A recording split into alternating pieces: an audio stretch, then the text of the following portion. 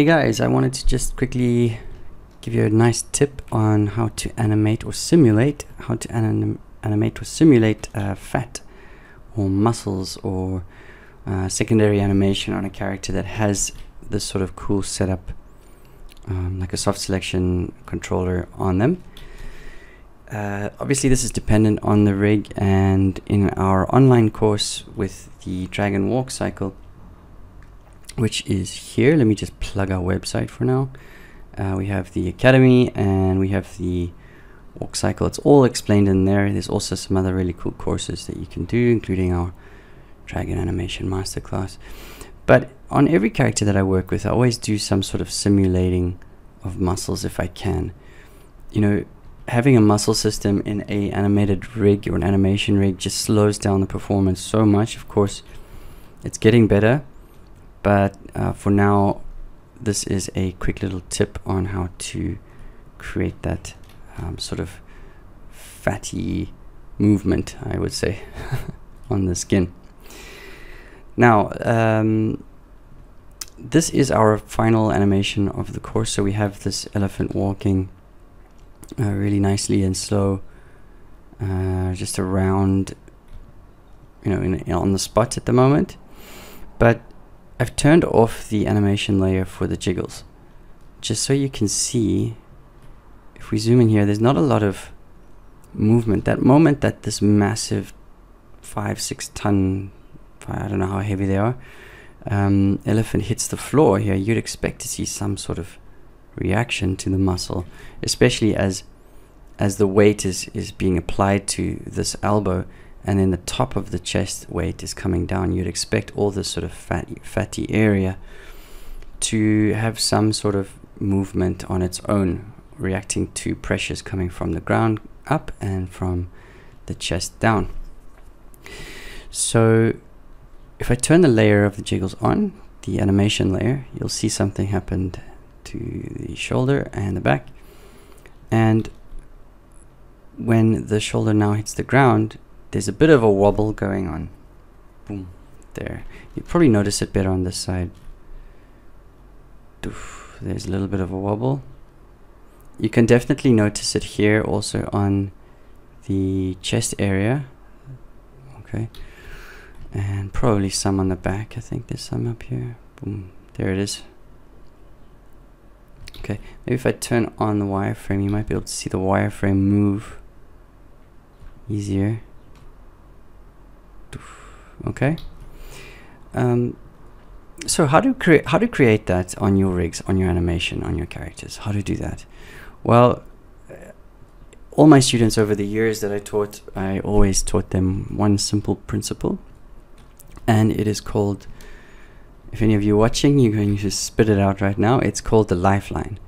So there'll be a straight line like this, and then a big bang like this, the initial reaction like a shock wave, and then each wave after that gets less and less and less and less until eventually it goes straight again. Okay, this is the curve that we're looking for to apply to all these parts of the elephant, you know, the fat, and maybe here on the feet, on the ankles, all that sort of stuff. And you take the same curve and you apply it to a controller. And what it looks like, if I was to select one of these controllers, is I can open up the curve graph editor and you can see the curve and what it looks like. So it starts flat, and it's important that it is flat at 0. It has a 0 value because you want it to come back to 0 and then start again afterwards. You want to just have it looping. And how to create this curve? The fastest way I always used to do it, and I didn't actually just go in and start animating things going up and down. The quickest way to do this is to just go next to your character. Okay, create a little sphere or something. So let's create a sphere, and we'll just move it out. And then I'm going to look at the Y curve, and that's what I want to work on. So I'll just go and let's just front view frame this, and I'm going to isolate it for now, just so it's in my viewport. Okay, and then I'm going to go to frame 1 and I'm going to set a key. I'll just set a key on the whole thing, and I'm just going to be interested on the translation of Y. So I'm going to go to, let's say, frame 6. I'm going to lift it up like a bouncy ball, and I'm going to open up the graph so you see what the curves are doing here. Okay, so as I'm lifting it up,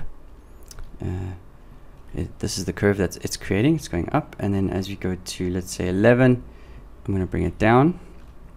I want to bring it on the x-axis more or less the opposite amount. Okay, so opposite amount value.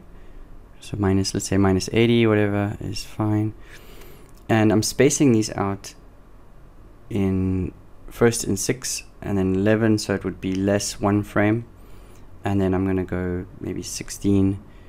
And the quickest way I used to do it here when I was doing this for Game of Thrones or whatever, I would just quickly go in and grab the in-between frame. Let's say frame 3 is the in-between of this curve here, and I want to paste that here anyway. So I would just go to frame 3, middle mouse, drag to 15 and set the key.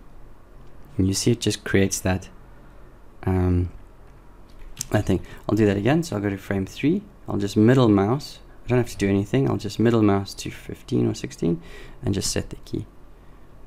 Okay, and it brings it over. Then I would go to the next one, which would be yeah, so like frame 8 or something, and middle mouse, paste it here. And you can see I'll just create the lifeline. Oh, that didn't work, that one. Let's go to this one, paste it here, and this one here, and this one here, and this one here, this one here, or something. And I get the lifeline just like that. So, but to simplify it for you guys, you can go to 16 and then just drag it up until you're halfway up. Maybe just move it up in the graph. Go to, let's say, 20 and bring it down. Oops, let's take this curve and go halfway. 24, doesn't really have to be exact frames. Okay. And then I can also just insert keyframes. So I can insert a couple of frames here by pressing I on my keyboard, middle mouse, and dragging over the graph. And then I can just drag these keys down. You know, something along this. Let's just put this back to 0. Boom.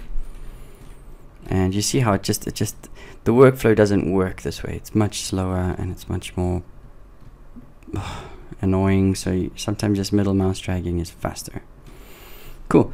And then you can take that and probably just retime the end of it, and of course snap everything. And what you're looking for is more or less a consistent line down to 0 and a line up like this from the initial movement, something like some sort of trading algorithm. Let me just move this up. And also towards the end, what you want is the curves to get closer in time together. Okay, so you want them to be happening and bouncing faster. You remember at school when you used to put a ruler on a table and flick it and it would go towards the end. That's what you're looking for. So that your ball bouncing is just wiggling like that at the end. Boing. I think in my case I'm going 1, 2, 3. This second one is too much, so I'm going to start to bring everything down. And just bring it much lower earlier. That's better. Boom, boom, boom. Boom, boom, boom. And if you're doing a cycle, this is the main tip, okay? So if you're doing a cycle between, like let's say it's a 40 frame cycle, or 36 frame cycle, or whatever, you want this bounce, this lifeline to be within the half of your cycle. So that means, let's say we're doing a 40 frame cycle, you want this to be in finish before 20, because you want to maybe be able to use it on the other side of the leg without overlapping, if that makes any sense. We have a much longer cycle, so I can use this, and it's a heavier character. Good. lot to discuss. So now I'm just going to copy this keyframe. It's got a massive value up here. I might just scale everything down a little. Go to edit, copy. Right, let's go out of here and out of isolation mode. And let me just hide the ball on the layer for now, because I don't want to. I should always name you should always name your layers, otherwise riggers shout at you. Okay. Cool. Now with that selected, then I can keep my jiggle layer off and I can add a controller to it. So let's say this controller I want to add to that layer. So I'll add the animation layer and I'll call it jiggles 02 demo, whatever. And let's see when the elephants. Let me turn this layer off for now. Boom. So around here 20, I can now paste this onto the Y curve. So I can paste that onto here. It might be ridiculous, like it might go crazy, which it is because of the values, the extreme values, but you can go in and just scale that all back. You know, just scale it down, or use the scale value and just punch it in. So in other words, I can go to edit scale and I can bring that up here, and I can use a you can just reset the settings, and the value you want to put that at like 0.8, and then just punch as you apply. It'll drop the curve. Boom, boom, boom. See here. So we want to make sure that it's noticeable. Boom. It is, the controller is moving and it's there. Boom. Boom. Okay, so it's there. I don't like that it's so fast. I think it needs to be a bit stronger and in theory a bit slower. So I'd snap that now.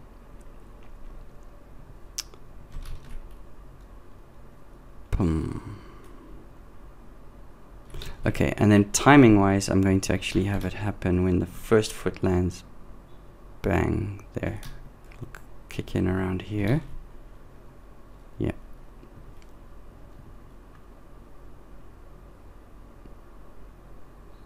Okay, now you can add, then once you've got that, you can just say, well, I've got it now. I'm going to go to the graph and I'm going to copy this value and I'm going to go and apply it to everything else. Everything else. On this rig is really cool because you've got a NURB surfaces. Trong was really cool by adding in these. I think he added them later on. It would be nicer if you are watching Trong to put them as actual controllers, not as NURB surfaces. So that would really help us. And here, so for example, this is a really big influence area. So I can now add that to this controller, to that layer. And let's find when there's the first bang. So it's there. Boom. Probably around 49.50. And I can go into the graph editor and we can use translation of Y. And let's paste it on here. Paste selected. Again, it might be quite strong. Let's see how we go. Boom. Okay, it's very strong, but it is there. Poof. Okay. So on that one, then I can also tone this down. I'll scale this down. Boom, boom, boom, boom.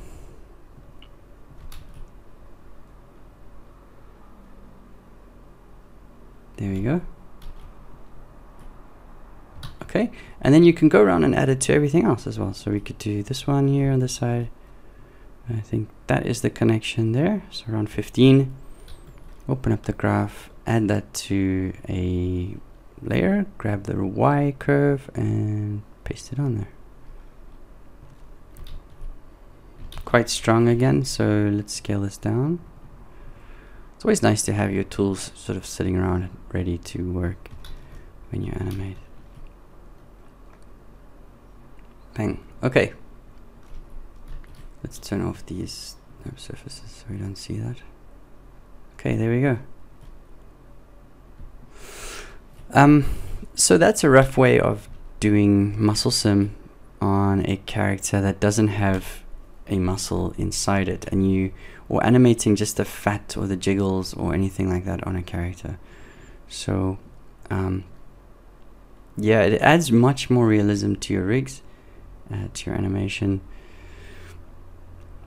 And it's just those subtle things that I think that lead animators, if you're looking to get work in the industry, in animation industry, it's those little things that the lead animators are looking for. That sort of attention to detail, the fine art of animating.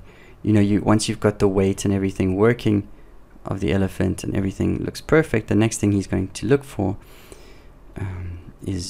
are those small details. Okay. All right, and that is jiggles and simulating muscles. I hope that helped you. If it did, please give us a like and subscribe. It would be really, really helpful for the channel as we continue to bring you more awesome stuff and awesome content. Cool. See you in the next one. Bye.